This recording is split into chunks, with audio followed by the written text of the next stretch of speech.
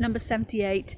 If I but knew thee as thou art, O loveliness unknown, with what desire, O Lord, my heart would claim thee for its own. Thy glory would my shame conceal, thy purity my dross. I should rejoice with thee to feel the sorrow of the cross. But I am dull and blind, O Lord, unapt of thee to learn. Thee I but dimly in thy word, as in a glass, discern. With faith's warm finger through the veil I seek to touch thy hand. I feel the imprint of the nail, and partly understand.